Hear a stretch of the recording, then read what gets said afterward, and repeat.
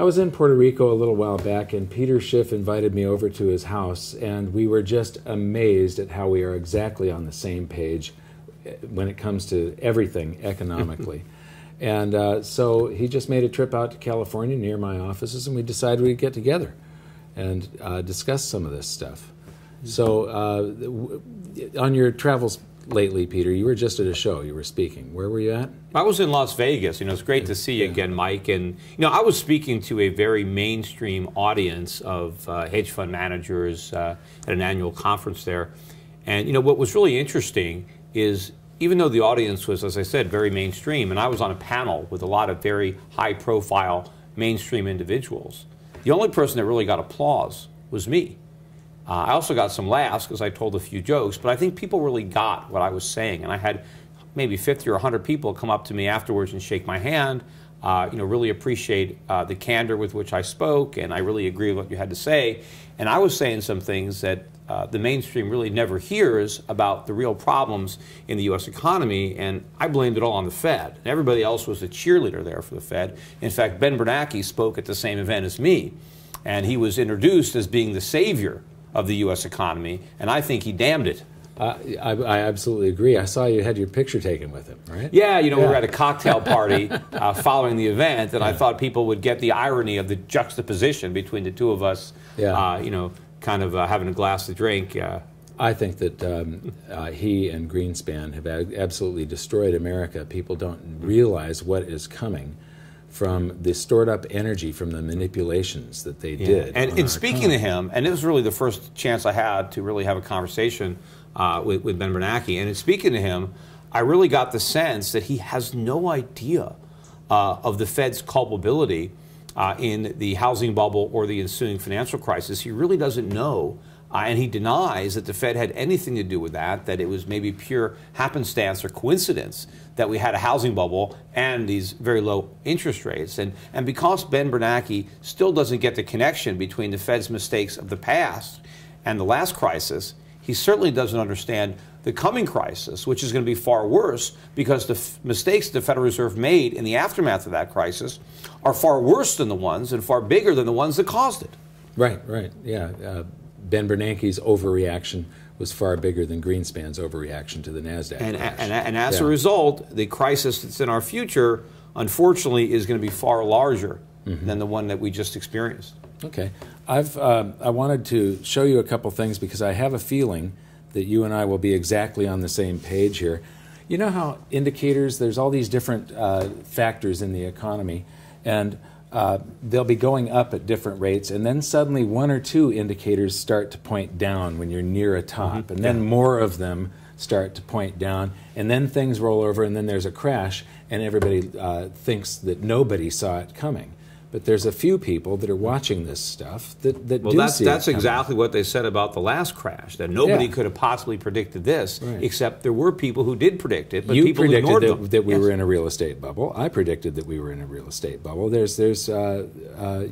Bernanke denied there was a real estate bubble. Even after it burst, he still couldn't figure it out. Yeah, and what amazes me is people like Bernanke are taken seriously still, and the people that did predict it are dismissed as lunatics half the time. It really burns me up. But this is manufacturing new orders for consumer goods. And this is from the Fed's website. And you can see this big plunge that it took in 2008. And there's a big plunge that's happening right now that suggests to me if people aren't ordering new goods, that it feels like this could be that this summer maybe. Well, remember, the air is coming out of the bubble because the Fed halted or paused its quantitative easing program. Most people think they ended it, but I think it's just a pause because now everybody expects the Fed to raise interest rates because they think the recovery finally has enough traction that it no longer needs the emergency life support of 0%, yet your chart is showing, and a lot of other economic indicators are showing, that the economy has already rolled over and is rapidly headed back to recession. Right, so they can't raise interest rates. Yeah, even though the Fed hasn't raised them yet. All they've done is talk about raising them in the future, and we're already rolling over back into recession. So, so I believe that the Fed is going to have to do another round of quantitative easing, that they're not going to raise rates, and that's going to be a shocker. It's going to send shockwaves throughout the currency markets and the bond markets, because everybody expects the Fed to raise rates, and when they don't do it, because the economy is too fragile, because it's just a bubble, not a legitimate recovery, then people are now going to have to second guess their idea that what the Fed did worked. Instead of calling Ben Bernanke a hero, a lot more people are going to say, wait a minute, he wasn't a hero. What he did wasn't heroic. He took the coward's way out, because all he did was exacerbate the problems to postpone the day of reckoning. Yeah, the derivatives are bigger instead of smaller. Everything that was put in place to create that bubble that then popped, the too big to fail banks are all bigger. Nothing's been addressed, right? No, those banks are now bigger than ever. Yeah. And if it was going to be a problem to let them fail in 2008, it's going to be a much bigger problem to let them fail in 2016. Yeah. So the government has to do whatever it can, unfortunately, to keep the bubble from popping. And I think the air is already coming out even without a rate hike. But and so do I. Yeah. But more importantly, see, the reason that he's been able to look like he's succeeded is because of the illusion that it's all temporary. Everybody believes that the Fed can normalize rates, shrink their balance sheet, but when they realize that they can't do that, that they've been lied to, right, then this is going to be a major event for the currency markets and the financial markets when people come to terms with the predicament that we're in, right, that it's QE infinity, that rates have to stay at zero in perpetuity, because the debt is now so enormous that even the slightest increase in interest rates would collapse the system, because there's just so much debt. I agree. I don't think that they can raise interest rates. The next thing here is rejection of credit applications. And I wasn't following this chart before. I just saw it in somebody's newsletter. I think this is a zero hedge maybe. But, this is the crisis of '08, and look at what happened in March for credit application rejections. Yeah. So there's something happening in the economy. One of it is the big transformation from full-time employment to part-time jobs. Everybody points to all the jobs that are being created and the low unemployment rate. But the problem is the unemployment rate dropped not because people found jobs, but because A, they stopped looking, or B, they settled for a part-time job. So when people who used to have full-time jobs now have part-time jobs, they don't have the income to get the credit that they need. So they apply for a loan and it gets rejected. Yeah, and you have home ownership rates now at almost 30-year lows, yet rents are rising. I mean, now you have a record number, 50% of people, or excuse me, 25% of people who are renting now devote half their income to pay their housing costs. That's never happened before. You have hardly anything left over for food or other expenditures that you have, and people are loaded up with student loans. And unfortunately, a lot of these college grads now have student loans, and all they can get is minimum wage jobs, and a lot of them are just part-time. So people are trying to get by. In fact, a lot of people are actually enrolling in college now, not because they want the education, because they need the loans. They just want to get the money so they can pay their utility bills. They don't even care. And a lot of our college grads, when they graduate with lots of debt, they can't find jobs. So they go to grad school to get a master's degree. Now they have even more debt, but they still can't get a job. Right. Yeah, the big debt that has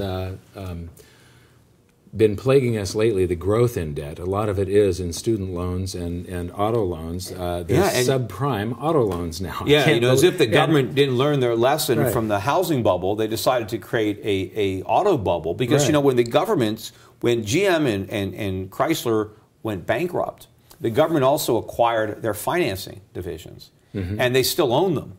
So the government, after they bailed out these companies, they certainly didn't want them to fail again. They wanted to make it look like the bailout was a good idea. So they wanted to revive their profits by making it possible for just about anybody to buy a car. And so a lot of people have been able to buy cars with zero down, and they've been stretching out their payments so that now people are getting 6- and 7-year auto loans. Right, the 7-year auto loan. But the problem is, only lasts maybe that long. Well, the warranty only lasts for 4 years, 4 or 5 years tops.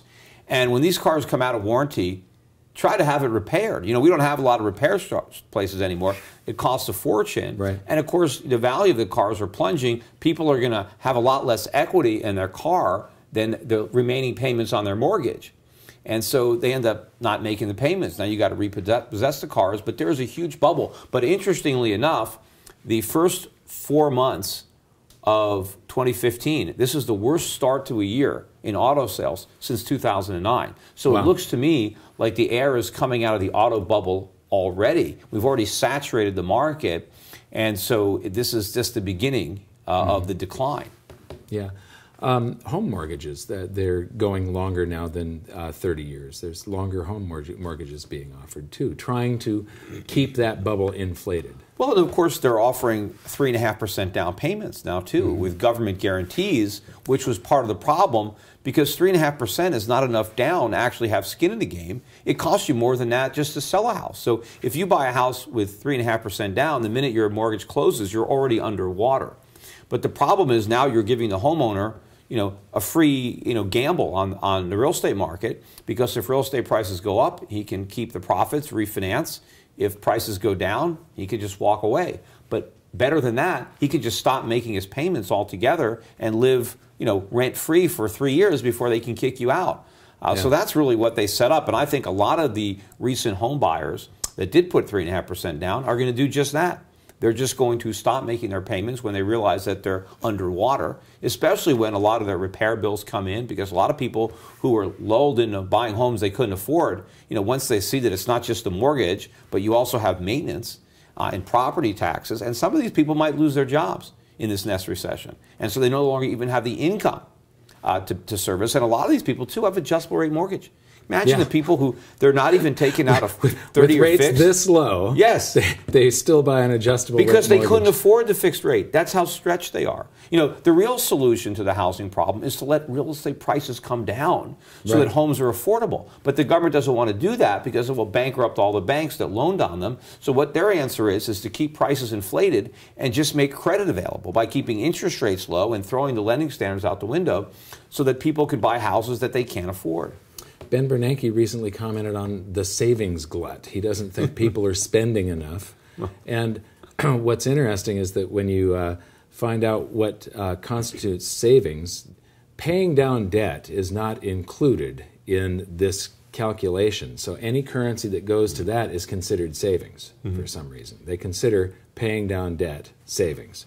Well, it's money you haven't spent. But I think when Bernanke is talking about a savings glut, they're paying for previous consumption, basically, when you pay down savings. Right, but when they're talking about the savings glut, they're referring to in other countries, not the United States. We have a savings shortage. There's maybe a glut of savings in Asia, for example.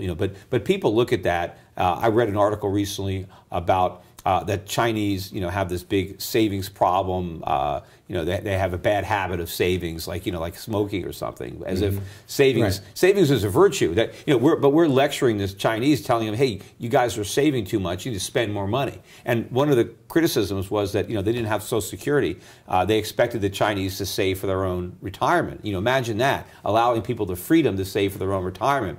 And we basically said, no, China needs a gigantic Ponzi scheme run by the government. They should adopt Social Security so that the Chinese people won't have to save anymore, as if savings are somehow undermining economic growth. But the only problem for China is that they're squandering their savings on U.S. treasuries. They're loaning the money to us, and we'll never pay it back. So that's a waste of their savings. They need to invest their savings productively in their own economy. And I think that is going to happen. And when it does, the dollar is going to come crashing down. Yeah, I agree. And then the engineering of the entire economy and the illusion. This is interest rates from 1950 to today. And then we have base money is the red line here. And then I plotted the Wilshire 5,000 total market cap index, so the value of the 5,000 largest companies in America. And what you see, I'll zoom in on this section here, you see that they took rates down to zero and at the same time created all this currency. And the correlation between currency creation and the markets is just mind-bogglingly close. It cannot possibly be an accident. Of course not. The markets, and that's why they can't raise rates. They can't raise rates without bursting that bubble. To not understand how these things are connected the way they are. It's one causes the other. And because I've heard people say, well, Peter, we've had 4%, 5% interest rates in the past, so why can't we go back there now? What didn't create a problem then? Because we didn't have the enormity of the debt that we have now. It's one thing to have higher interest rates when you don't have a lot of debt. Sure, you can afford it. But when you're overwhelmed by debt, you can't afford it. And the other thing is when you've been on 0% for 6 years, you develop an addiction to that. We have built an entire economy around free money. You can't take that away, right? You can't, even if the interest rates are still low, even if they just went to 2 or 3%, yes, that's still low, but not low enough for an economy addicted to 0%, right? If you're a heroin addict and your body is used to a certain amount of heroin, and then your pusher says, look, I can only give you half what I normally give you, but you still have some heroin, that's not going to cut it, right? You're going to already start to go through withdrawal. That's why the Fed, supposedly we've been in a recovery for 6 years, yet interest rates are still at 0. I mean, if it was a real recovery, they would have raised rates years ago. Yes, but they're afraid to do it because they know it's phony. But after a while, they had to at least talk about raising interest rates. They have to pretend that there's an exit strategy somewhere. But, just like somebody who's overweight and talks about going on a diet in the future, they don't go on one in the present. So the Fed wants to maintain a ruse that they can raise rates by talking about their intention to raise rates. But they don't actually do it. And they play word games. They talk about, well, we're going to be patient, or we're going to wait a considerable period, or now they take away the word patient, but we're not impatient. Meanwhile, and now they're saying, well, we can't raise rates until unemployment improves. Well, I mean, it's been supposedly improving. The unemployment rate is 5.5%. They initially said they would raise rates if it got to 6.5%. But the bottom line is, it doesn't matter where the unemployment rate goes, doesn't matter how high the inflation rate goes, they can never raise rates without precipitating a worse financial crisis than the one we had in '08. So you and I just absolutely agree that this entire recovery has been engineered through the creation of currency. Now, if Keynesian economics was remotely plausible, if it worked, would they have needed a QE2 or a QE3? Well, no, it would have worked the first time. Right. The reason they've done it 3 times is because it fails every time, which is why they're going to do a 4th, right? Quantitative easing is like trying to put out a fire with gasoline, right? You can't put the fire out, you just make the fire bigger. But the problem is, when all you have is gasoline, right, that's all you can do. And the Keynesians don't understand that their own remedy is the reason the patient is so sick. And they just want to keep on administering it. But I don't even think we've had a recovery. We haven't recovered from anything. We're sicker than ever. And the average American knows that. I mean, the man in the street can feel his standard of living declining. Despite what the Federal Reserve says, the cost of living is going up. The quality of jobs is going down. All the Fed is doing with its monetary policy is redirecting resources from productive uses on Main Street to speculation on Wall Street. They're propping up the stock market. They're propping up housing. They're diverting loans to things like education. They're propping up healthcare. But the real economy is disintegrating, and Americans can feel that. I mean, if we actually had a real recovery, we wouldn't be talking about, all the jobless recovery, right? Well, the reason it's jobless is because it's not a recovery. If it was a recovery, there would be good jobs. And the jobs that are being created, I think the most interesting thing is who's getting them. Because they look at the labor force participation rate, which is the lowest it's been since the mid-1970s. And everybody wants to say, well, it's because the baby boom is retiring. So, hey, there's nothing we can do about it. We all know there's a baby boom. They're getting old. They must be retiring. That's why the labor force is shrinking. And a lot of people accept that on face value. Even Janet Yellen, says that, right? But the reality is, the baby boomers, the older people, they're the ones that are working in record numbers. In fact, there are months when the only jobs that are created are for people 55 and older. It's the younger people in their 20s and 30s that are leaving the labor force. And what's happening is you've got so many Americans who were retired, who have to come out of retirement and take a part-time job so they can pay their utility bills or they can put food on the table. That's where all the jobs are coming. And so the labor force participation is not about people retiring. The people who should be retiring can't afford to. And the younger people who should be working can't get jobs. That's the truth behind the numbers. Yeah. The markets are in a bubble. I think that there's a crash coming. This is Dr. Robert Shiller's data. It's a little bit of a confusing chart because it's got 2 data plots on it, interest rates in red. But the valuation of the stock market judged by PE ratios. And you see bubbles in 1901 and then undervalued in 21 and overvalued during the peak of the 29 stock market bubble. And without exception, once it reaches a bubble, it bounces on the way down, but it has to go to undervaluation before a new bull market can start. There was a peak in 1966 of about 22, and then the peak in 2000 where it was 40, PE ratios over 45, which was absolute insanity, and it started to bounce. It went down to fair value, but then bounced back up into a bubble here at 27. We're in an extreme bubble. Yeah, and so with these other indicators turning, do you think we're in for a stock market crash? Yeah, and I think, first of all, that it's actually worse than that because the earnings have been manufactured by share buybacks. Because interest rates have been so low, it's been easy for companies to buy back their shares. And so now their earnings per share number can be higher because there's fewer shares. So they're not really driving the profitability. They're not driving the revenues. They're just shrinking the share base, but they're subjecting their shareholders. So the earnings per share look better. Right, but now they have all this debt. Right. But right now the interest rates are really low, so it's not hurting their earnings. But what happens when interest rates rise? And if they rise during a recession where their earnings are declining and they have no ability to pay the interest, a lot of these companies that were buying back shares might have to come back to the market and resell the shares to raise money to service or repay debt that they can no longer afford. Which will cause it to go way down to the greatest undervaluation in history, I think. Right, so, but the reason I think there may not be a stock market crash, even though one is warranted, and in fact, it would be a healthy development rather than to perpetuate the overvaluation and all the malinvestments that result from that. But I think this bubble is literally too big to pop. I think the Fed knows it. Again, that's why they've been talking about raising rates. And so you think they'll do more of this, the quantitative easing for? Right. Well, the way you stop the value of the stock market from plunging is make the value of the dollar plunge.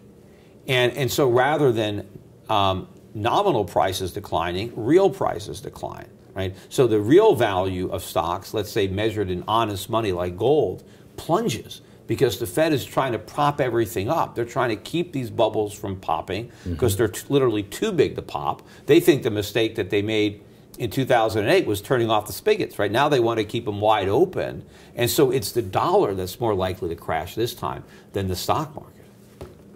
Yeah, I do think, though, that if the problems first develop in other countries, like if the euro has a problem or if China has a problem, we could see the dollar go higher. It might not, but I think that we could see a very, very short-term deflation. That's something that the Fed can't control, and then they will overreact and print into potentially a hyperinflation. Well, I think we've already seen the dollar rally. In fact, there is probably more agreement among traders, speculators, in the dollar's direction. Everybody believes the dollar is going to go up. Everybody is long the dollar, betting on it continuing to rise, because everybody bought into this myth of a legitimate U.S. recovery, and they believed that the Fed was going to raise rates. So I doubt something that everybody expects to happen will in fact happen. What's going to surprise everybody is dollar weakness. Everybody is positioned for dollar strength. And I think that trade is already over. I think the dollar is fully valued or overvalued based on this belief. And when everybody ultimately has to come to the conclusion that they were wrong, right? When the Fed is forced to admit that the economy is much weaker than they thought, and instead of a rate hike, we get QE4, I think the dollar collapses. And so I wouldn't want to hold out waiting for another dollar rally. I think we've already had it. And I think now the next thing for the dollar is a big drop. The move that the dollar made was, it's less than a year, right? Yeah. Now imagine if you're an importer or an exporter, what that's doing to your business. This whole thing of national currencies is just a silly, stupid game that countries play that hurts all of us. It hurts all of our prosperity. An importer or an exporter that sees the costs of their goods change by 25%, or the price they're able to get for their goods going overseas by 25% in 6 months. This is something, there's if you charted out the exchange rates, you could probably draw a line across it and say, my business will be successful when this is under here, and it'll go broke when the exchange rate is above a certain amount.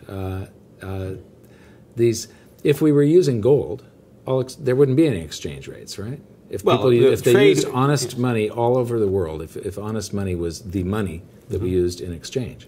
Yes, it would certainly be a lot easier to do business, and we wouldn't have all these imbalances. The United States couldn't run these huge trade deficits if we had to pay for our imports with either exports or gold. Yeah. But when we can pay with them just by printing money that costs nothing, right. we can make an unlimited quantity of it. But this is going to end in disaster. I mean, this is something that's never been tried on a global scale. I mean, we have had individual examples of fiat currencies being tried, in one country or another, and it always ends in disaster. It never works, and countries always return to a gold standard. But what's unique about this time period, since we went off the gold standard in 1971, since the world was on a dollar standard, and when we went off the gold standard, we took the entire world off of it. Mm-hmm. And this has gone on for a while, but I think we're in the final stages of the world rejecting this monetary system where the dollar is at the center because it cannot work. Yeah, I do too. I was when I was writing my book, I loaded it into a spreadsheet looking for cycles. Every currency crisis, stock market crash, bank panics or whatever, looking for some sort of cycle in there. And what leapt out at me was that every 30 to 40 years, the world has a new monetary system.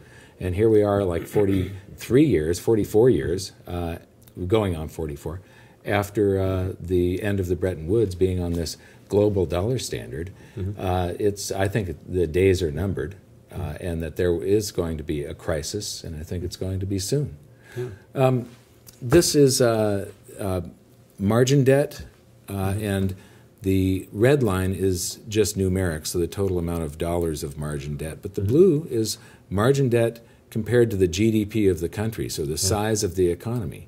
And this chart is already a year old, but what you see is that every time it got over a certain percentage of the economy here, there was a stock market crash right after it got up to those levels.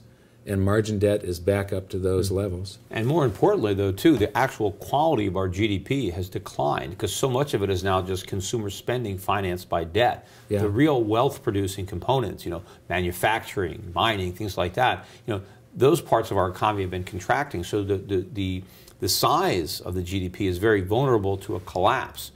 Which would exacerbate those ratios, especially if there was an increase in interest rates. So we're certainly due for a stock market crash, but the economy is so vulnerable that it really can't withstand one anymore, which is why I think, again, the Federal Reserve is going to do everything it can to prevent that from happening, and there's only one thing they can do, is printing money. But unfortunately, the ultimate consequence there is even worse because a dollar crash is going to be much more damaging to the U.S. economy and to the standard of living of the typical American than would a stock market crash or a real estate crash or a banking crisis. But unfortunately, the Fed doesn't care about that. It's just trying to delay the inevitable. It doesn't care how much worse it makes it during that time period because they're hoping that there'll be a different administration in charge at the time. And, they have no idea how much time we have. So rather than face the music, they want to, keep on playing. Right. Just keep on blowing that balloon up bigger and bigger, and every time it springs a leak, they slap a Band-Aid on it and keep on blowing more air in. For some reason, people get used to living in a bubble. They like it, and the politicians want to... Well, some people like it, because there are some people that benefit from this process, but there's only a small sliver of the population. The overwhelming number is suffering, but they don't understand why.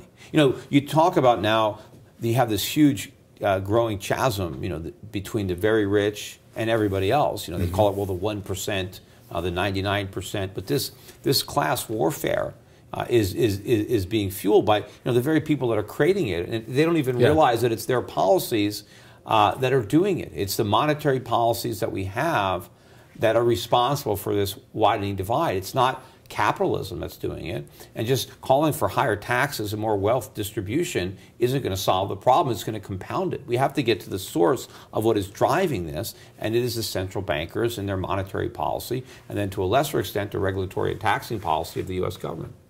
Absolutely agreed. The gap between Main Street and Wall Street, again, it's engineered by all of this currency they created going into Wall Street and not to Main Street, and that's the reason wages haven't grown. This chart that John Hussman came up with where he took overvalued, overbought, overbullish indicators and internals weakening, like earnings per share, and added those factors together, and what was interesting is every time there's a major top, this flashes up to very high levels. The 1987 stock market crash, it nailed that. And we've been getting these alarms going off over and over again lately. And it may not. You might be right. The last time they started creating a lot of currency, Wall Street partied. But you did say that there's going to come a time where they're going to start questioning the currency creation. That it might be different this time. They might start partying on Wall Street first, but do you think that even with massive currency creation, though, that people could say this really has, if they've got to do it again, that means it really hasn't worked? Well, they have to come to that conclusion yet, right? I mean, obviously they didn't come to the conclusion with QE 2 or 3, but I think there's been so much anticipation and self-congratulations by the Fed and the Keynesian economists, the Paul Krugmans of the world, that when it doesn't work, when we're right back where we started with, in fact, as far as back to recession, and if we've gone through the entirety of a business cycle and rates have been at zero the entire time, people might start to realize, wait a minute, I mean, when can you ever raise rates? And if we're doing a QE4, and instead of the Fed's balance sheet shrinking from the current $4.5 trillion, we have to expand it to $6-7 trillion, the idea that it's ever going to go back down again, people are going to see that, for the ruse that it is. And I do think there's going to be a loss of confidence. I mean, why anybody still has confidence in the Fed is beyond me. Yeah. But I think that confidence is going to go away. And when it does, you've destroyed the value of the currency. And I think that as the world tries to shun dollar-denominated debt, because the rates have to stay low. We can't raise interest rates to make the dollar attractive because we can't afford to pay those rates. So we have to keep the rates artificially low. We can only do that by creating more money.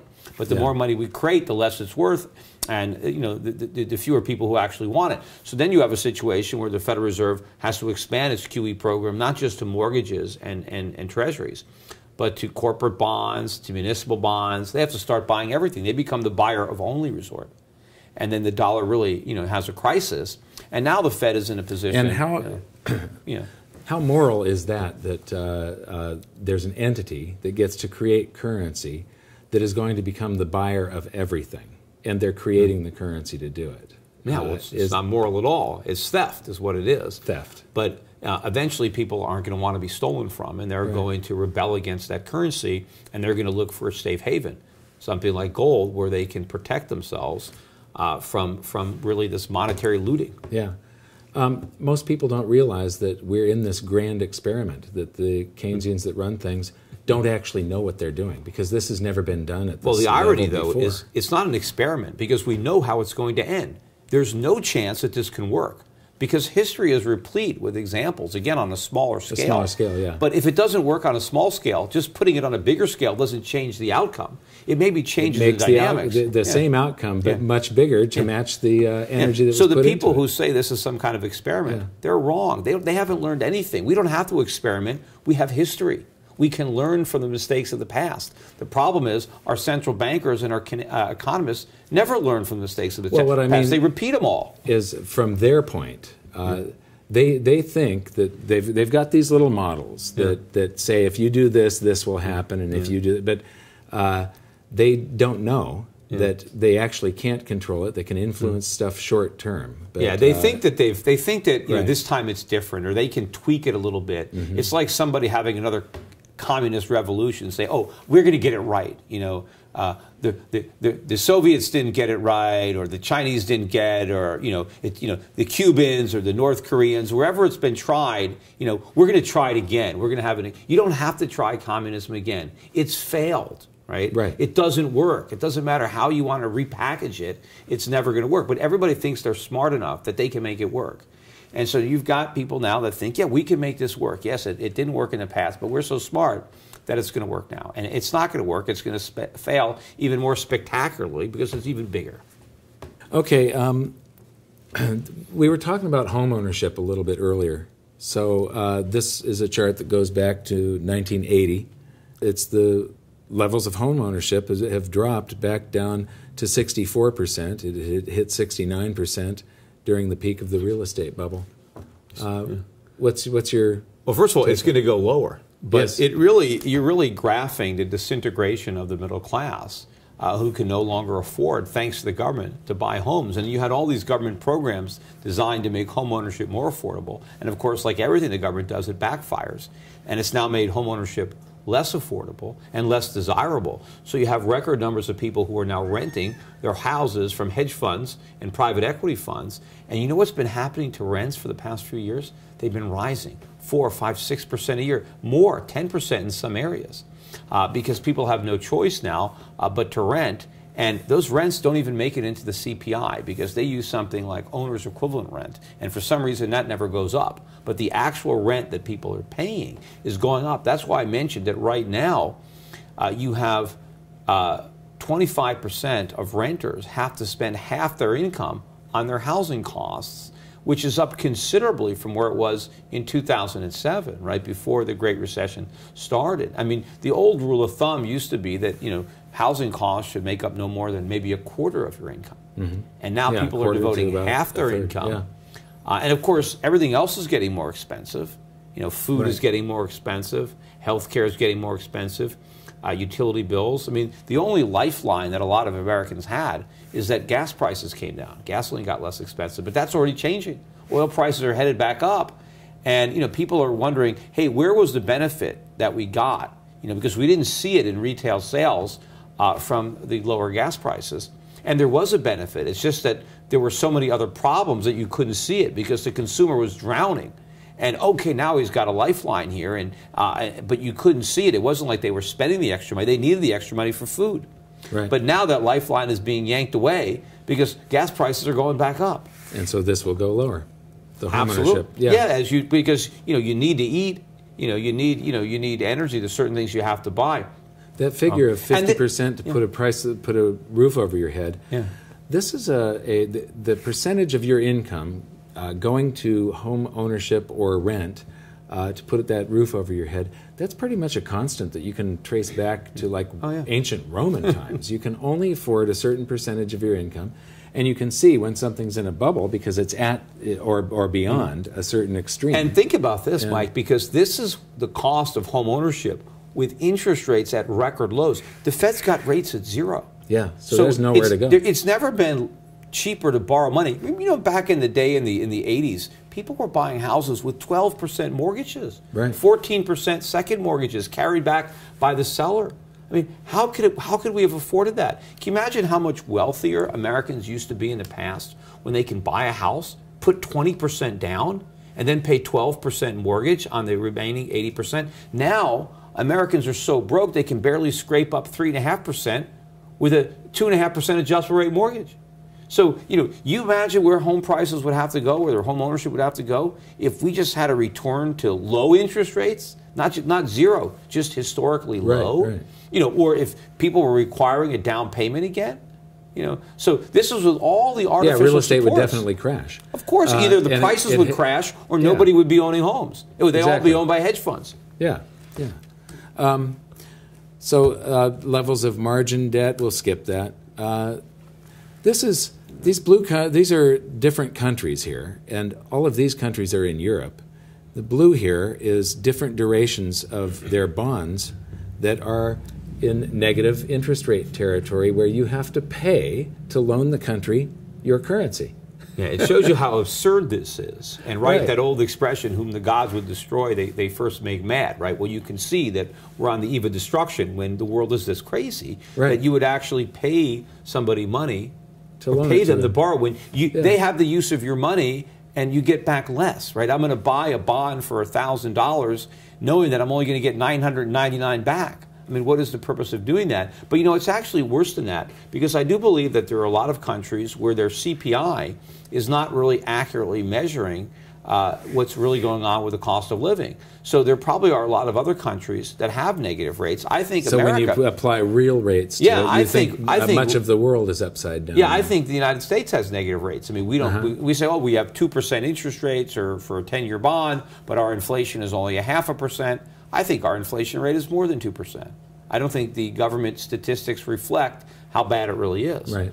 I don't believe so either. I think we have. Lie. Yeah, we've got negative rates. Yeah. But the fact that there's actually negative nominal rates, where again, you buy a bond for 1,000 euros and you only get 990 something euros when it matures. Or even the interest that you make along the way when you add it to what you get back is still less than you originally loaned. Right. Because now this has never happened before in human history. Because it shows we're running out of rope here, and now because people are saying, well, why should I buy that bond? I'm just going to hold on to cash. And now, and if the bank deposits has a negative rate, well, why even put my money in the bank? I mean, why don't I just put it in my mattress? Now putting money under the mattress seems like it's a more responsible thing to do than loan it to a bank at a negative rate of interest. Because the bank could fail and you've lost your money. Why take a risk if you're not going to be paid? Right. So this is where we've gone. It's illegal to put cash in a safe deposit box. I know. Well, some of these countries want to make it even illegal to have cash. Yeah. And they're cracking down on people who are even conducting their business in cash, which is, the way around that, of course, is own gold, right? Own real money. Yeah. If they're going to start punish you for owning euros or owning yen or maybe owning dollars, well, okay, don't own it. Own something real. Yeah, that's what I do. My total net worth is split up between cash. Its vast majority is physical gold and silver. Now we're going to talk about what you can do to protect yourself in this environment. And Peter had some. We were talking about gold potentially basing here. Well, I think it's been building this base now for a couple of years, and you'll notice, every time we get down below 1,200, people start saying, this is it, it's going to collapse, gold's going below 1,000.